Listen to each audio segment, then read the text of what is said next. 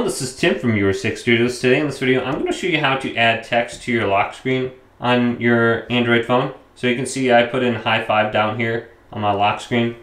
So there's a couple different ways we can do this. So on my Motorola phone, I'm just going to unlock this. Now we want to go to the top right and go to settings. And we can just type in search text to lock screen, text lock screen, text on lock screen display. So we can just go to here. So it's under lock screen. And then we have text on lock screen, and we can just type in a custom text. And we can put my name on here, Timothy, Timbot. And then go to save.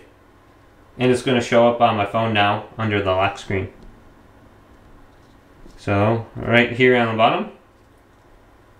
Hopefully this video did indeed help you out. Leave it a big thumbs up and subscribe to my channel down below for more tech videos coming up next on Your 6 Studios.